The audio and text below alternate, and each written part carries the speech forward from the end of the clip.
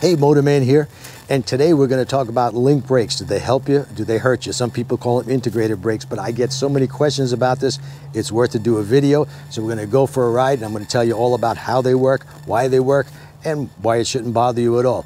But before I go, take a look at this special. You're going to get the best combo special. That's the Ride Like a Pro book with the black and white photos, the practice guide. You're going to get Ride Like a Pro Experience DVD, the Ride Like a Pro on the Tail of the Dragon. That's 2 DVDs there. Surviving the Mean Streets, Shortcuts to Riding Like a Pro. I'm running out of breath here. You're also going to get the Ride Like a Pro patch, a reflective sticker, and we're going to throw in a Ride Like a Pro hat just like the one I'm wearing.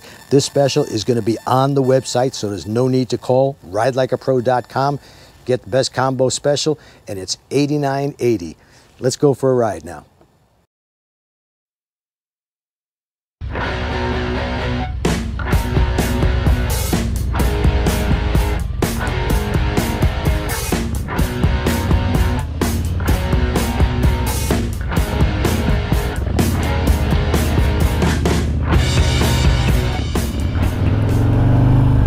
All right, so linked brakes, it's some people are very confused by this.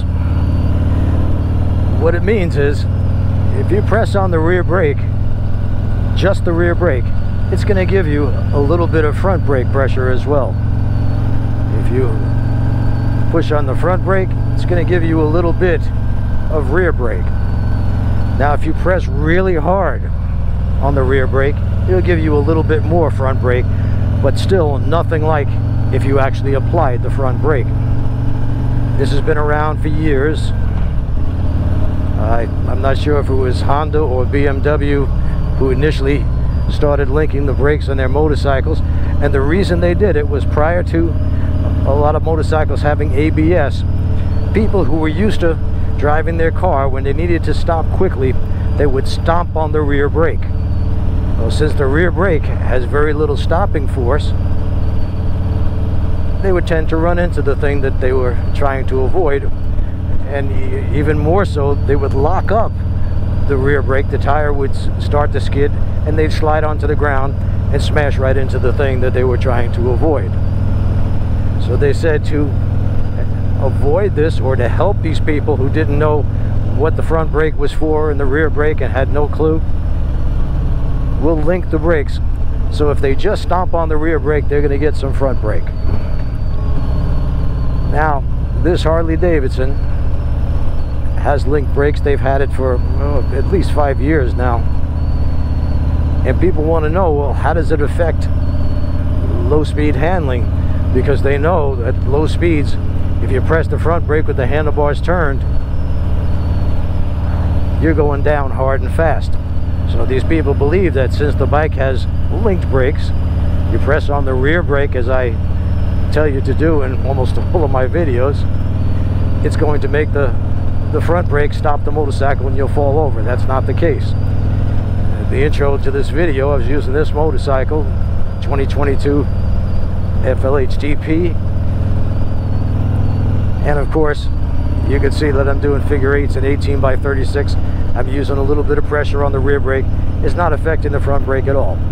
It's only when you press really hard on that rear brake that you're going to affect any amount of front brake,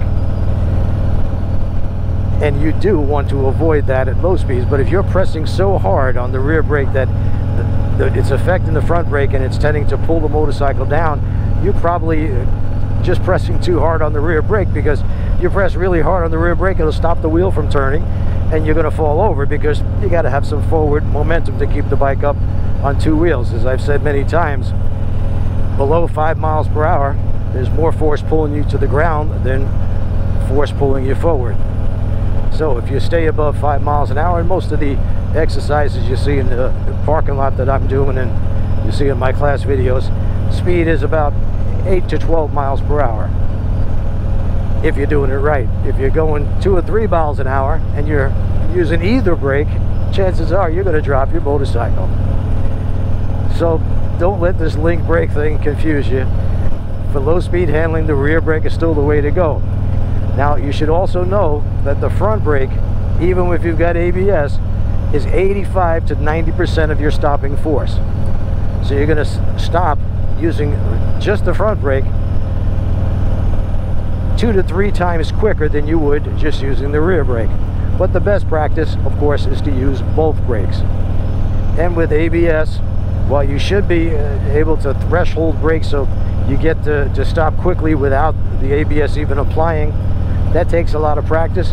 And in an emergency situation, you might not even think about that. So fine, with ABS, go ahead and clamp down on those brakes and the computer will do the rest.